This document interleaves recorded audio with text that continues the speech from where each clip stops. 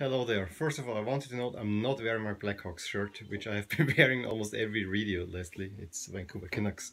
But I don't want to bore you with hockey. Blackhawks here. We're gonna look at a new shirt. Not a new shirt, but a shirt from my collection that we haven't looked at so far. And no, it's not this one, although it's the right color. It is this one. Australia 2006-2007, worn at the 2006 World Cup, where Australia probably had their biggest success ever.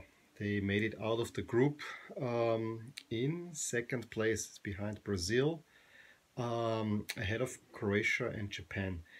Was actually quite excited. I mean, this was the first time that Australia had qualified since I'm watching. I mean, they had one qualifications in 1974, but everything else, um, they always were tight. I mean, I remember them losing to Argentina very closely, to Uruguay. Then, of course, in '98, the big one where they threw away a big lead against Iran.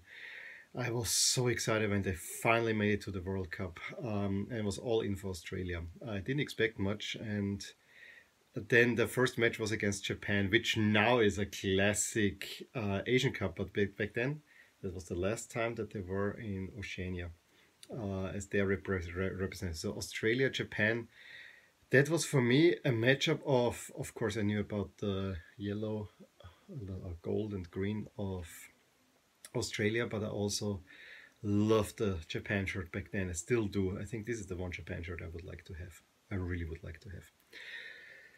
And yeah, that game, Japan took the lead and Australia turned it around. From then on, it was really a great run. They just lost 2-0 to Brazil, where they played in their Navy one. More on that a little bit later. And then they no, they didn't beat Croatia. They played a 2-2 against Croatia in a super thrilling match. Another World Cup classic before falling to Italy through a dubious penalty in stoppage time, where I honestly gotta say this was the first time in a long time that I've been against Italy, although I wasn't too unhappy when they went on to win it all. But that one was killed by the referee when he sent off Materazzi with the red card. So I got this shirt, and I got it in Kaiserslautern ahead of the game between Spain and Saudi Arabia in a store, and they just had won the day before. The day before they had secured their qualification against Croatia, and I need to get one. And I saw one, and then I was, which one shall I take? Shall I take the yellow or shall I take the navy? Where the swoosh was yellow, and I remember thinking I really like the navy, but this is more Australian. For me, I know it's not an Australian flag, but having been to Australia, the Australian national colors are gold and green. It's everywhere except for the flag. Go figure. And so, yeah, it was then ultimately not too hard of a decision. The shirt is, of course, a Nike shirt, and it is Nike Sphere Dry technology, which is a stupid marketing gag. It has on the back a green tail, which doesn't have on the front. The front is just plain yellow. It has a little bit green on the sleeve cuffs, which actually I think this is all right. I don't like here that the color, if you look at it, you have here that could be yellow, and then they should have made this green here. I really think so. This kind of it's kind of a boring look if it's just yellow. I would of course prefer the whole thing trimmed in green. If you ask me, the nicest Australia shirt that I've seen in a long time was the one worn in the 2014 World Cup in Brazil. That was an absolute beauty. That was my favorite Australia shirt. Other than that, there's not much to it. I mean, I don't have a number on it. I find the material kind of interesting. You see on the inside, it has all these bubbles. Outside it is kind of smooth, and inside has kind of all those bubbles. If you rub it on you, it massages you slightly. No, it doesn't.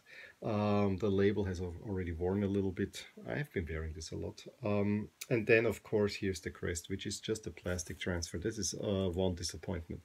The other one is, and I understand it now, this soccer ball here, which does not feature on the player version. And the reason, this is the Australian coat of arms, and I absolutely love it. but they had to put the soccer ball in there because by law the Australian coat of arms can only be used for official representative reasons and not for commercial. Since it's a replica shirt, this is a commercial reason, so that's why you get this abomination. I feel it's sad. If you look at the real Australia player, I really would like to have a player version shirt of Australia, because they really have this nicely embroidered, or sometimes in plastic transform. But yeah, if I feel this, it's slightly, you can feel it's coming. It might come off anytime soon, which means I need to get a new Australia shirt. And if it is not a 2014 shirt, I really like the 2016-17 away jersey that was navy. Now they have a green one, which makes for Australia more sense, but I like those navy looks. But yes, I think Australia should wear a green away jersey.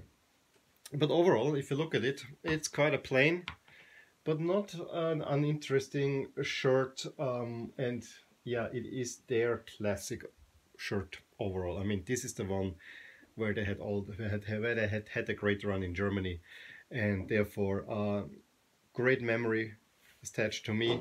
I see here now the last thing we should talk about is ventilation.